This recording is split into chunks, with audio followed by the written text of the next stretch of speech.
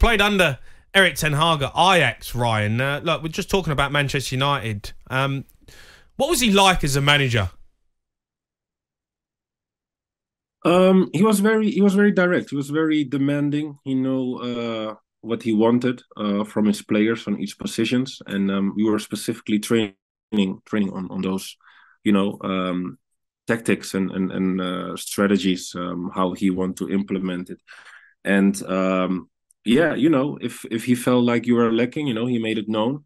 So as a player, I feel like it was, even though it was very demanding, there were no misunderstandings. I feel sometimes managers explain something in meetings and then it's still kind of like, gray area. And then afterwards they say, oh, I meant this and I meant that. But with Ten Hag, it's really straightforward. Well, when he signed Weghorst at Old Trafford, people were wondering why he's done that. Do you think he was doing it to show the rest of the front players this is how you work? Obviously, Weghorst is probably, being honest, he's probably not good enough to play for Man United regularly, but his attitude, I thought his attitude was spot on. And yeah, I don't know whether he was just trying to show the rest of them, Martial and Anthony, this is how you work. Yeah, it's a good question. I'm not sure, but yeah, I do know that Weghorst is known for having that mentality. He's been praised also, back home in Holland. That's also one of the main reasons why he's playing national team. He's able to always create and make something in front of the goal and stir stuff up. But again, I don't know if that would be the main reason. I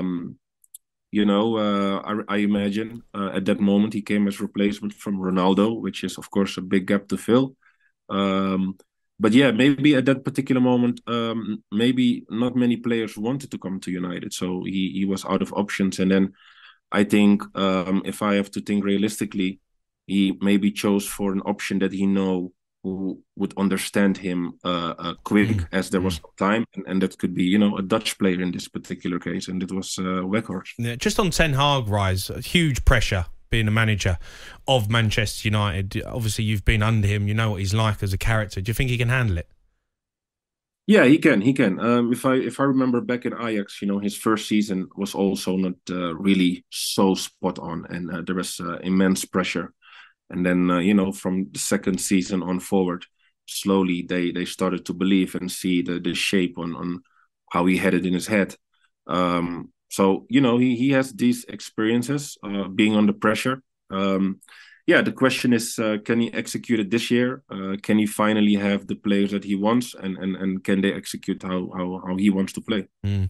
Your former teammate, Mitrovic, when you was at Fulham, he's trying to force a move to Saudi side Al Hilal, reportedly. Ryan, what do you make of this? Look, you're a player. You're playing now. You're fit. You're playing out in Turkey, but, if you put yourself in Mitrovic's shoes or any player's shoes right now with moves to Saudi, these deals are hard to turn down, right? The money. Yeah. Yes, they're definitely hard to turn down. However, I do still feel like, especially if you have had a good relationship with your club, they've been treating you well. You've been obviously important for the club. I do feel like, both parties have to try and come out of it in a good way. Of course, it's, I think, sad to read that, Mitrovic and Fulham are falling out now over a potential move. But I do understand why Mitrovic want to go, of course. At some point, they've obviously put an offer in for him, and Mitrovic has said, why are you asking for more? Why are you asking for more money? And if you're going to stop me going, I'm not going to turn up for training. I mean, he can't do that, surely. No, yeah, that's one of those things. I mean, I feel like at all times you have to try and stay professional and try to come out of it together. But that's I feel one attitude a player should have. No. Rise, I've got to ask you a couple of stories that we've obviously got on well over the last couple of months, but the transfer season in full flow. Got to ask you about this story. You were trying to force a move away from Liverpool at the time, and you jumped in a helicopter. Despite there being no official bid. Talk me through this one. Well, actually, it was the other way around. At that time, Liverpool tried to force a last minute transfer on me. I didn't necessarily want to go, but Liverpool was very keen on signing Carlton Cole, who was at that time West Ham United. Yeah, it was very.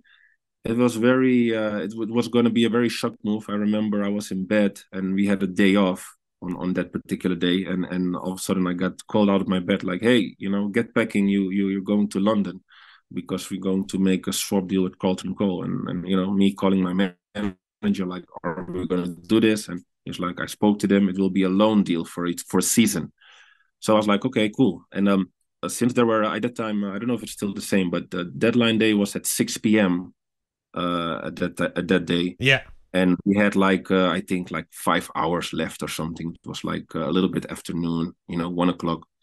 So they told me to come to the airport, and then while I entered the airport, I see like this little mini helicopter that like literally 2 people fit in, and I was like, "Are we going to London in that little thing?" And I flew in the helicopter with the sports director, forgot his name.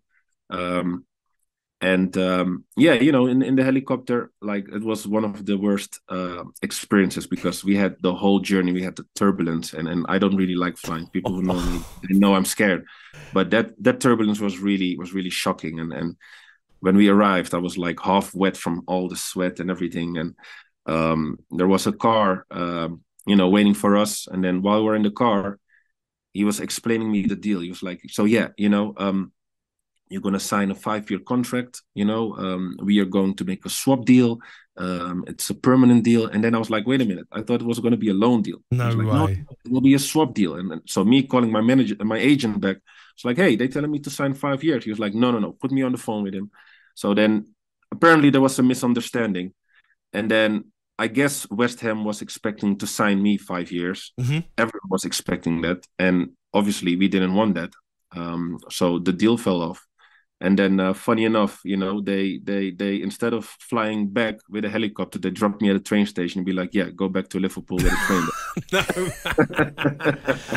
So that was quite an experience. Yeah.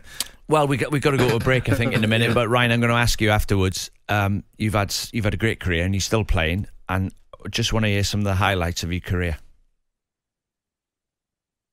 Yeah, if you look at my career, I feel like, especially in England, I feel like the majority of fans would definitely say, I didn't 100% fulfill my potential. I think I can definitely agree to that. Obviously, it was not only my own mistake of maybe not necessarily putting in everything. I think it also is a matter of guidance, especially if you look at today, young talent who have good mentors. I feel like in my time, managers didn't really take out the time to really work with talent, and I was kind of on my own. I had to figure it out. I was 20 when I joined Liverpool, which is a very big move from coming from Holland. And yeah, if the guidance and the whole total picture is not the right place, then not every player is set to be successful. And I was one of those players, so I had a lot of ups and downs, especially in my spell at Liverpool. I had good moments, I had bad moments, but the consistency was lacking, obviously, but overall in my career, I feel like I had a good experience. I learned a lot. Obviously I was part of World Cup 2010. I didn't play that particular game, unfortunately, in the final. I've